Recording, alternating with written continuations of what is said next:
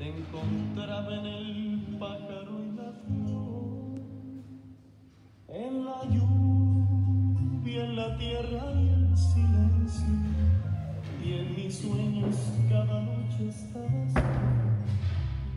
Desde entonces quiero darte siempre gracias, porque puedo darme cuenta de tu amor.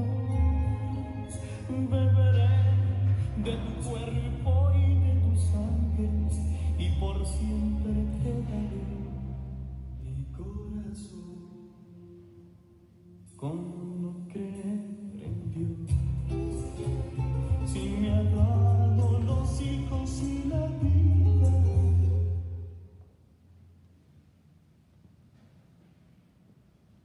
Offer this Mass as a special intention for all our parishioners. Together with our different intentions, we now begin our celebration. In the name of the Father, and of the Son, and of the Holy Spirit. Amen. The grace of our Lord Jesus Christ and the love of God, and the communion of the Holy Spirit be with you all. Amen. Brothers and sisters, let us acknowledge our sins and so prepare ourselves to celebrate the sacred mysteries.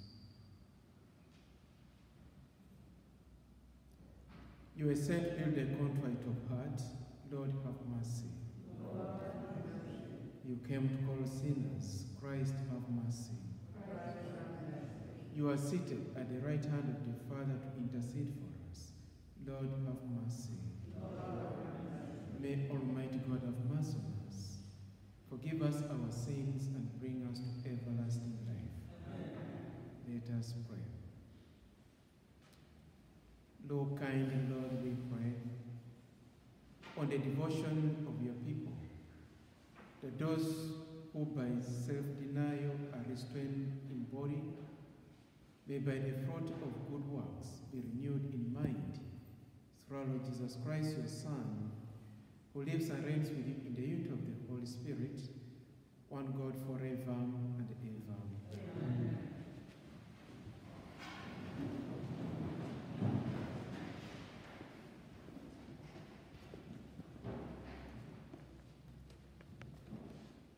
A reading from the book of the prophet Jonah. The word of the Lord came to Jonah a second time.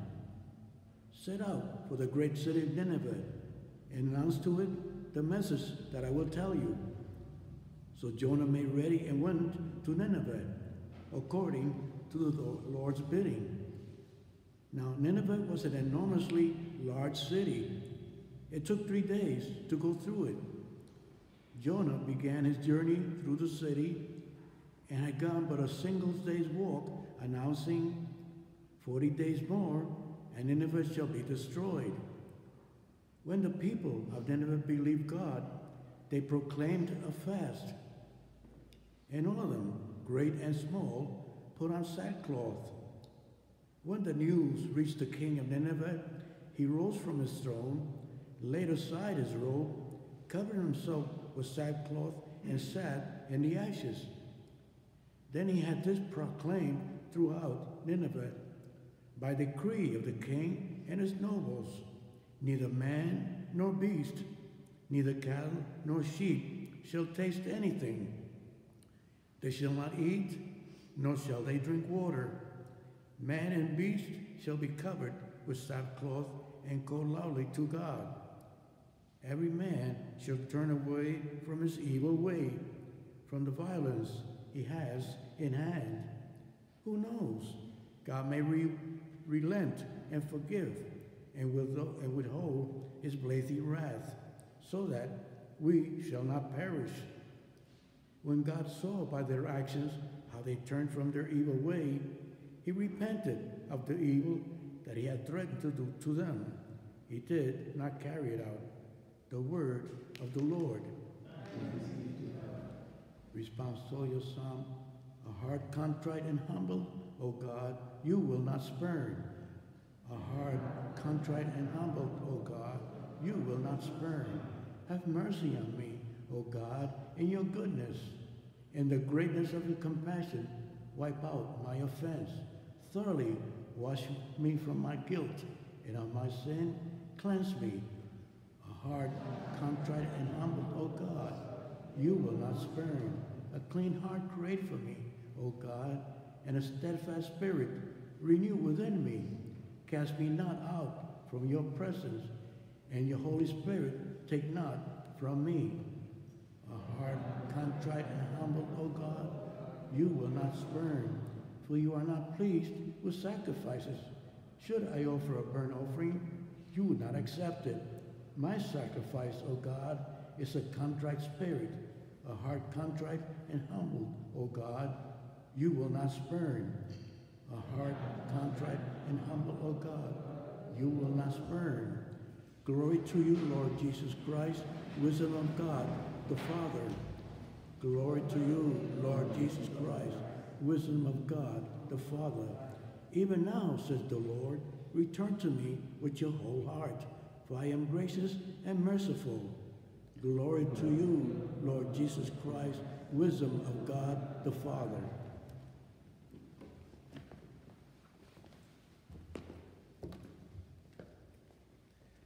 The Lord be with you. A reading from the Holy Gospel according to Luke.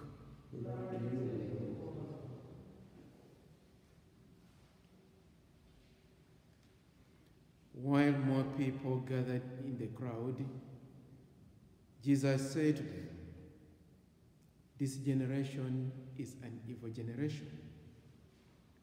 It seeks a sign, but no sign will be given it except the sign of Jonah.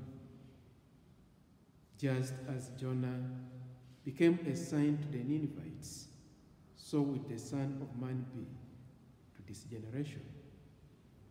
At the judgment, the Queen of the South will rise with men of this generation, and she will condemn them, because she came from the ends of the earth to hear the wisdom of Solomon.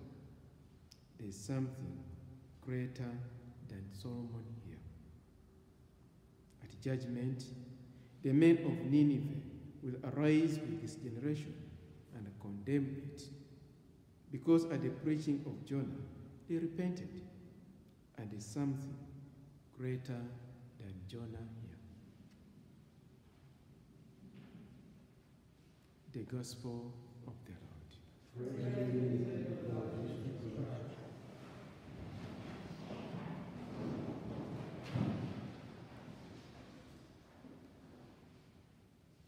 I invite you, my dear brothers and sisters, to take a moment and reflect on the psalm that we have just recited, and maybe connected with those words that invite us to the gospel of today. "Even now, says the Lord, turn to me with your heart, for I'm gracious and merciful." And the psalm that we just recited says, "A heart contrite and humbled, O God, you will not spurn." A humbled heart. We know as human beings we are rational beings. And rational as we are good at questioning everything. We need to put our mind on everything, whether good or whether done with a good intention or not. If it does not appeal to my mind, then either someone is plotting something or there is a hidden agenda here. There's no way as human beings we shall accept things the way they are. And that's our nature. Just think about it. I was just here talking, the other day we had a meeting with Father Pira, and we said, making jokes, and jokes with Corona. And we said, let's put this Corona virus in the context of the church. Think about it. if it came from the Pope that every Catholic to survive or to be saved must put on a mask, how many people would have done that? Would begin saying that Pope must be out of his mind. Maybe he's not a scientist. Does he know that God created our nose open so that there can be that exchange of oxygen? And even if it was revealed by Christ himself, there is no one who would get just a small percentage who would do that. Or think about it. The reactions that people are putting across to the vaccine. Not everyone is going there willingly, because we keep rationalizing, maybe this was intended to wipe away certain race, maybe. I was just sharing with my sister, South Africa has been hit so bad.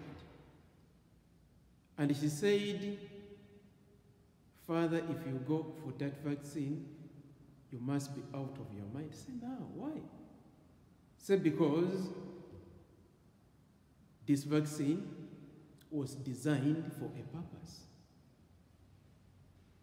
So when we look at what's happening today, we can understand why Jesus is praising the Ninevites in the gospel.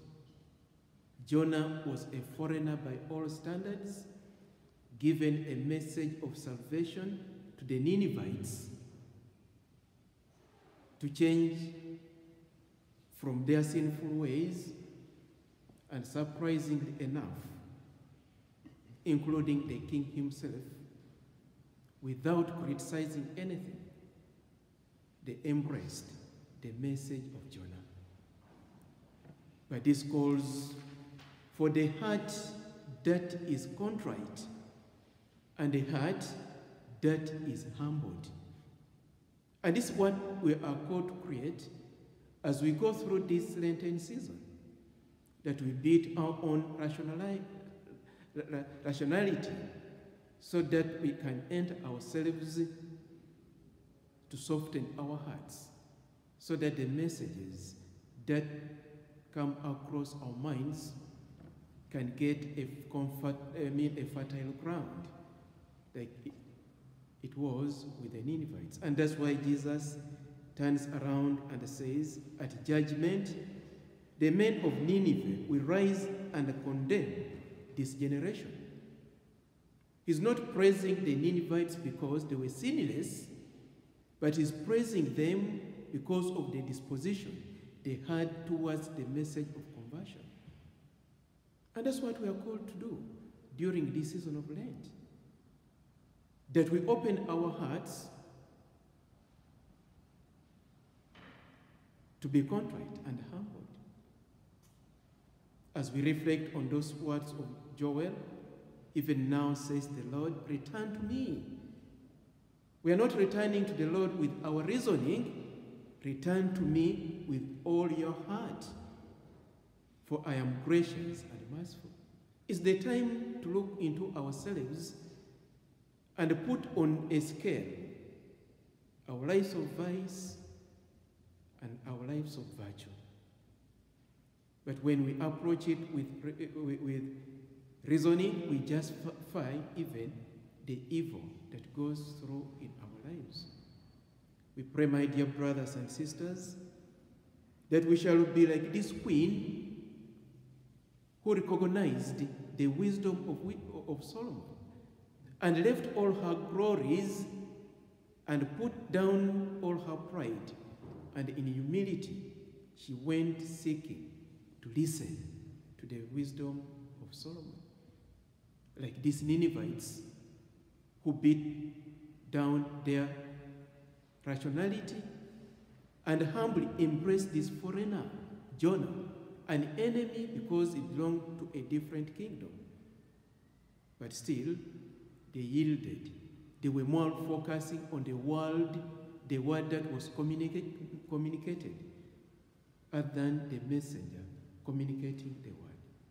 That likewise, we may have the same disposition, so that we make this season of grace more beneficial to us, to turn to the Lord with all our hearts, for the Lord is always gracious and merciful to us.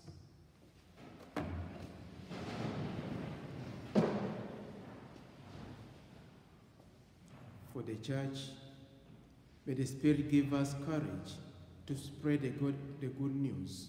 We pray to the Lord. For those in governance and public office, may the Lord strengthen them in leadership and guide them in their hearts towards charity. We pray to the Lord. For those who feel they cannot be forgiven, may the compassion of God open their hearts to his abundant mercy. We pray to the Lord. For those gathered here, may God grant us the grace in this Lenten season to recognize our sins and turn back to him. We pray to the Lord. For those who have died, members of our parish community, members of our individual families, may they be welcomed in the kingdom of God by the mercy of Christ. We pray to the Lord. We now take a moment to offer those prayers that lie in the silence of our hearts.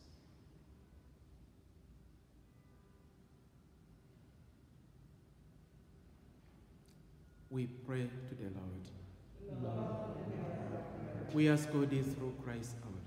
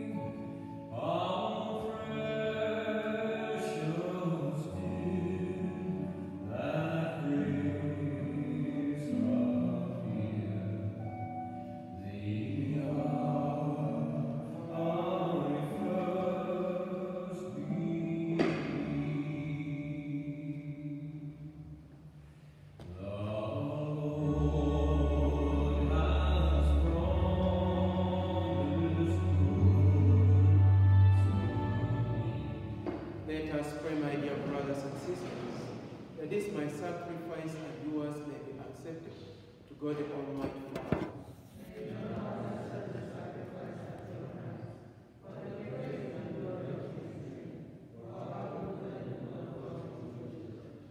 We offer to you, O Lord, what you have dedicated to be, what you have given to be dedicated to your name, that just as our benefit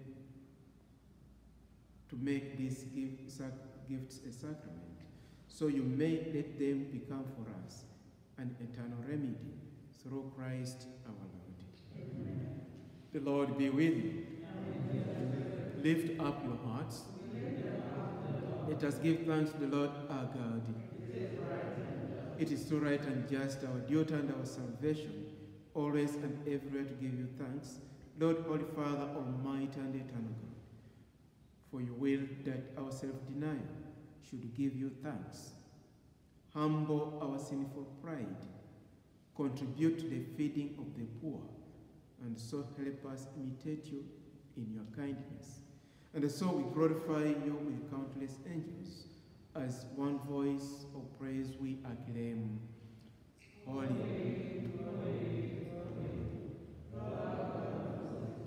heaven and earth are full of your glory. Hosanna in the highest. Blessed is he who comes in the name of the Lord. You are indeed holy, O Lord, the fount of all holiness.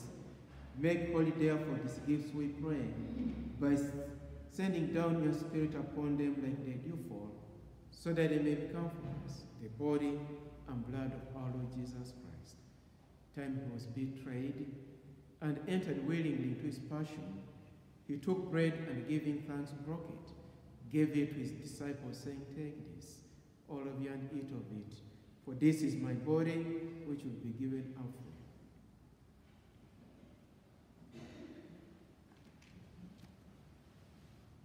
In a similar way, when supper was ended, he took the chalice and once more giving thanks, he gave it to his disciples, saying, "Take this, all of you, and drink from it. For this is the chalice of my blood, the blood of the new and eternal covenant, which will be poured out for you and for many, for the forgiveness of sins. Do this in memory of me."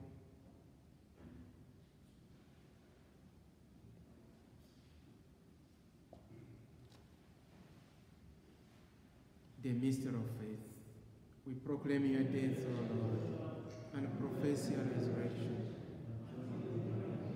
Therefore, as we celebrate the memorial of his death and resurrection, we offer, Lord, the bread of life and the chalice of salvation, giving thanks that you have held us worthy to be in your presence and minister to you. Humbly we pray that partaking of the body and blood of Christ, we may be gathered into one by the Holy Spirit. Remember, Lord, your church spread throughout the world and bring her to the fullness of charity, together with Francis, our Pope, Timothy, our Bishop, and all the clergy. Remember also our brothers and sisters who have fallen asleep in the hope of the resurrection, and all who have died in your mercy.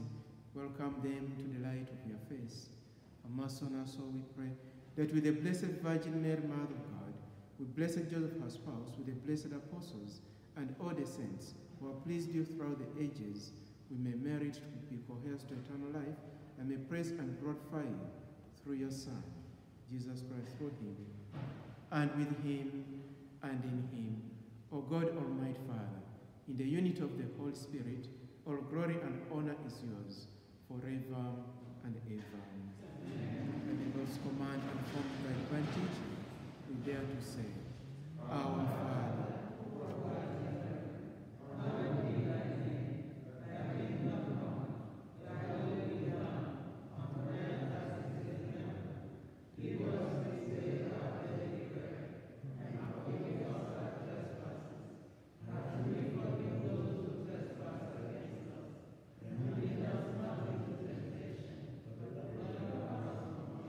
deliver us, Lord, we pray, from every evil. Gracious, grant peace in our days, that by the help of your mercy, we may be always free from sin and safe from all distress, as we await the blessed hope, the coming of our Savior, Jesus Christ.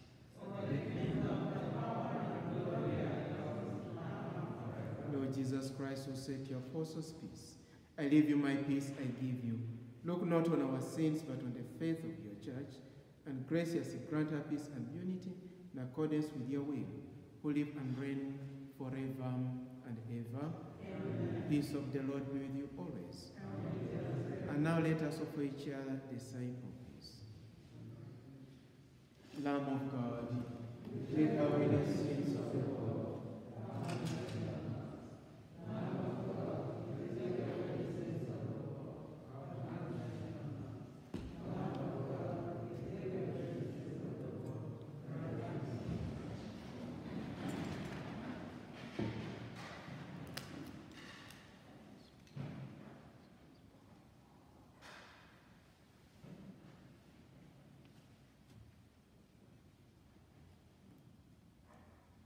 Behold the Lamb of God. Behold him who takes away the sins of the world. Blessed are those who go to the supper of the Lamb.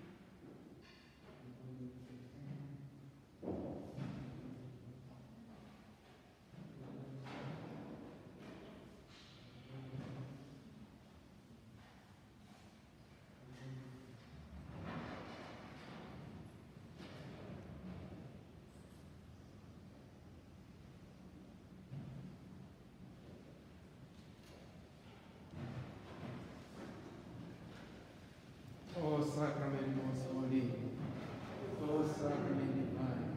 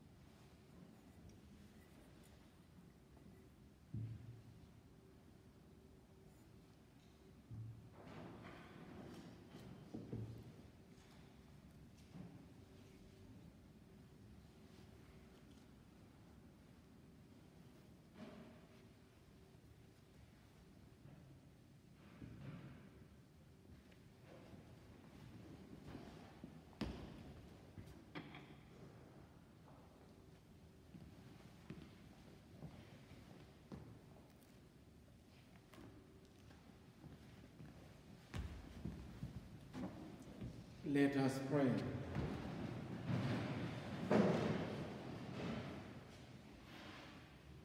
O God, who never cease to nourish us by your sacrament, grant that the refreshment you give us through it may bring us unending life through Christ our Lord.